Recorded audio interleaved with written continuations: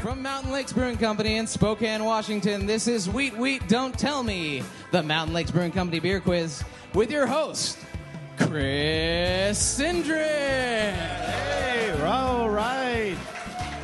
Hey, we have a great show for you tonight. Spokane singer-songwriter Chris Molitor will be here later in the show to play Not My Beer. Woo!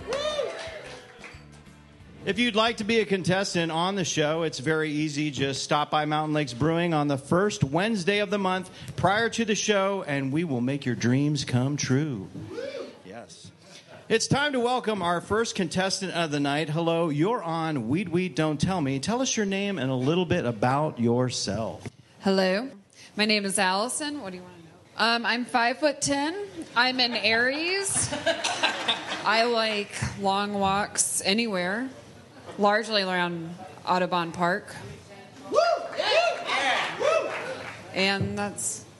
So Allison, what do you do for a living? What is your main income?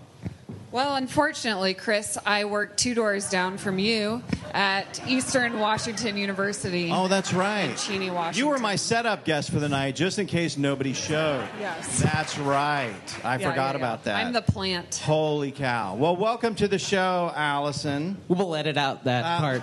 Okay, thank you. Let me introduce you first off to our panel.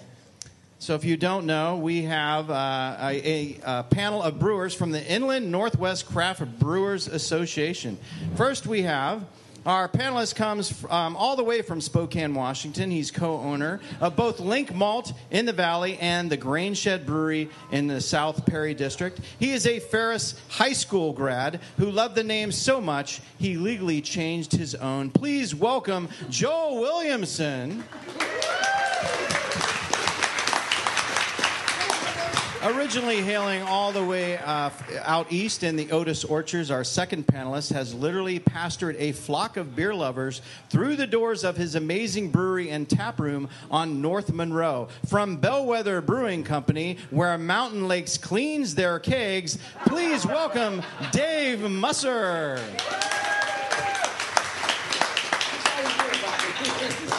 And finally, our third panelist is originally from Portland, Oregon, and was lucky enough to marry a Spokane native and end up in a much cooler city. After 4 years of brewing in his garage along with Tim Hilton, he opened this tap room in the heart of downtown Spokane from Mountain Lakes Brewing Company. Please welcome Dave Basaraba. Well, again, welcome, Allison. You're going to be playing Whose Beer this time? I'm going to read 3 quotations from recent beer news. If you can correctly identify just 2 of them, you will win our prize. Free beer and a pint glass. Not bad, right? Yeah, there you go. Are you ready to play? Yep. Okay, here we go. All right. Here is your first quote. Quote number 1.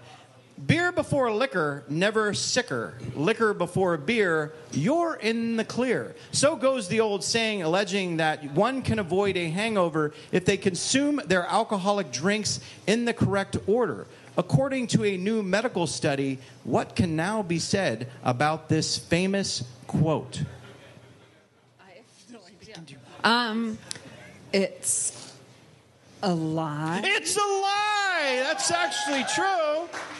It does not matter. Just keep consuming. Right, the order. That's what we just keep consuming. That has not been my experience.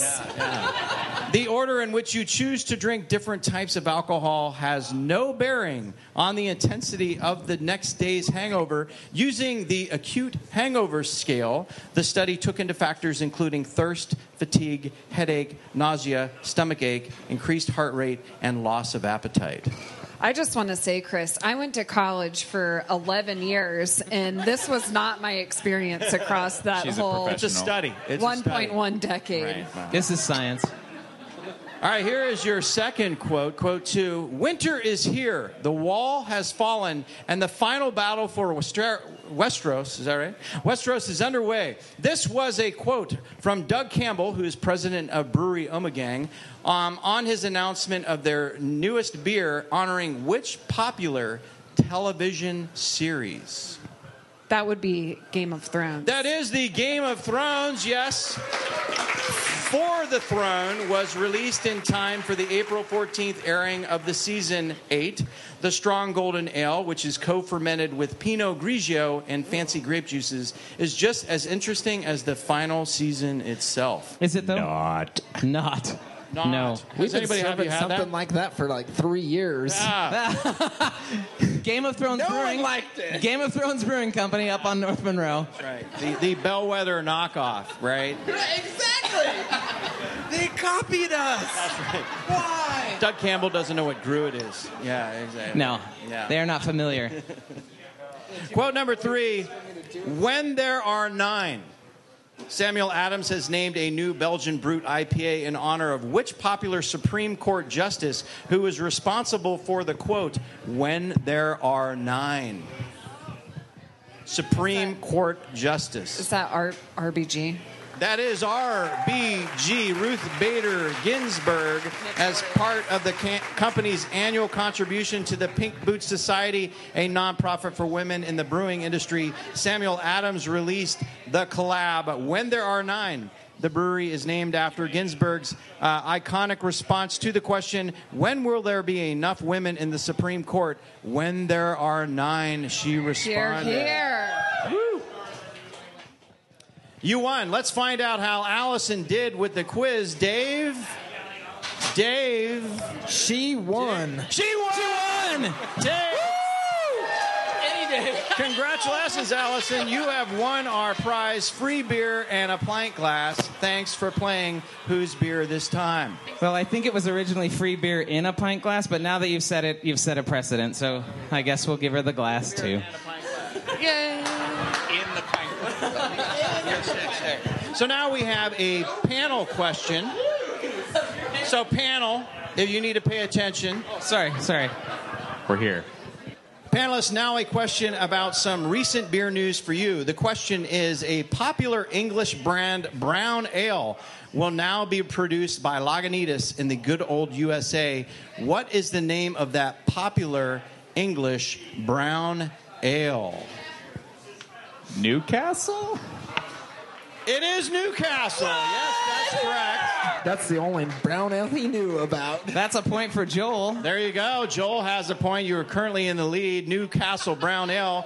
The Amsterdam-based Heineken first bought a stake in Lagunitas in 2015 before snapping up the remainder of the company in 2017. So Lagunitas is a crafty beer company now. Heineken, crafty. How is that legal that they can use a term so close to craft? I don't know. And their beer be so far? I don't know. Heineken bought the Newcastle brand in 2008 deal, and since 2017, the British beer that is actually been brewed in Holland before now making its way to the Lagunitas breweries in Petaluma, California, and Chicago, Illinois. What's that? Illinois. What did I say? Allen. What did I say? New Orleans. That wraps up the first part of our show. We'll take a break now, and we'll be back with our game, Bluff the Drinker. Cheers.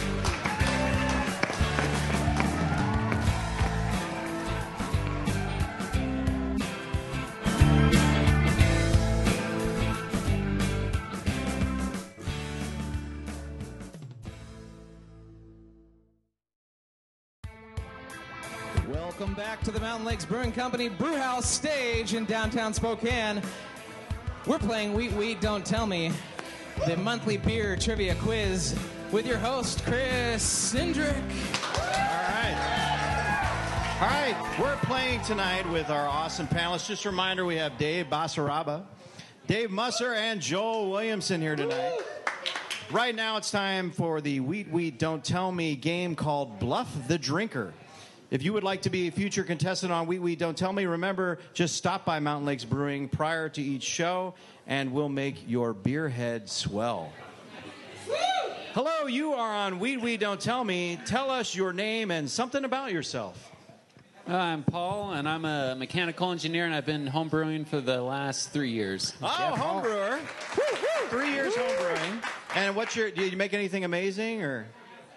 I make all kinds of styles, IPAs, stouts. Right now I have a Weizenbach fermenting. Ah, nice. Weizenbach. Would you guys do a Weizenbach? Yeah? Yeah, we did a Doppeldunkelweisen. Doppelduggel.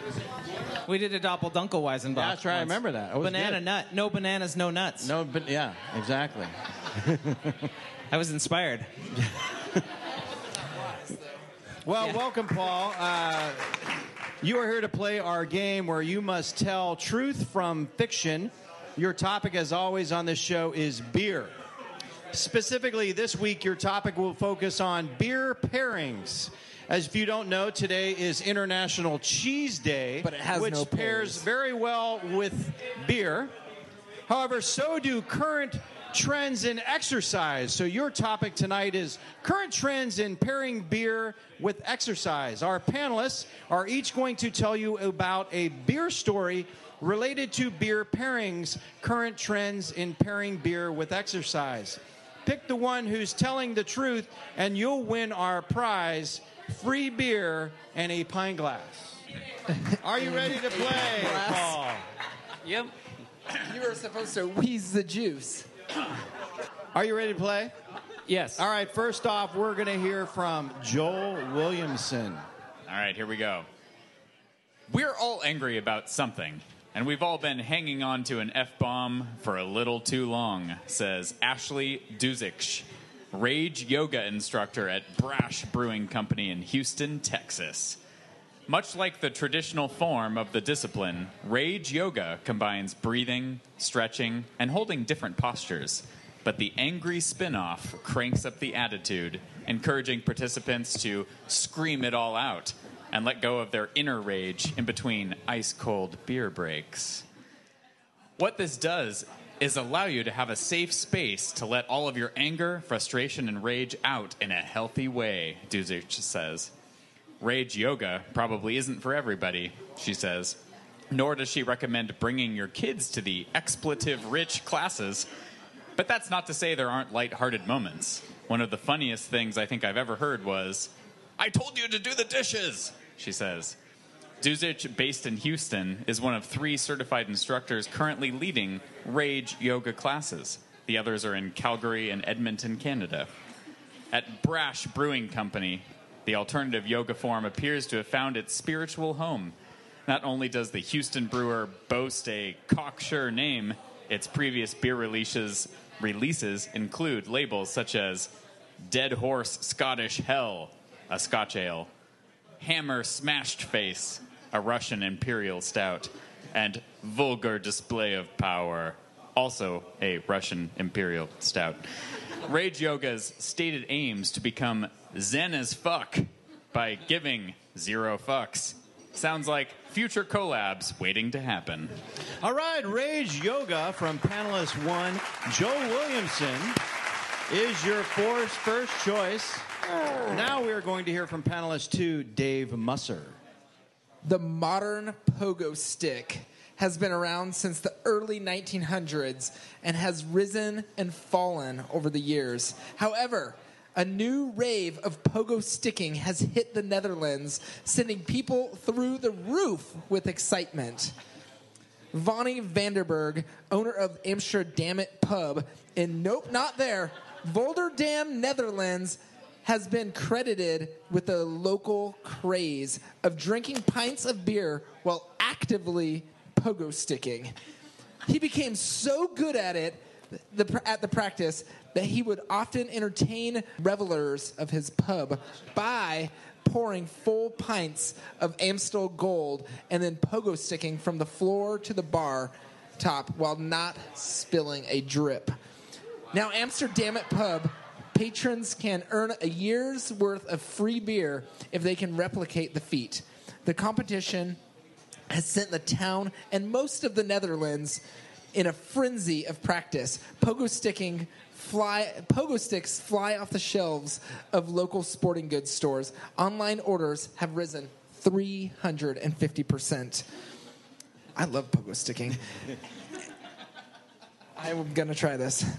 Amstel Brewing has even gotten into the game by sponsoring the event, now titled Amstel Standing. And still standing. Donating the year's worth of beer to any patron with the skills to master the task. To date, nobody in town has been able to earn the title of Am Still Standing. But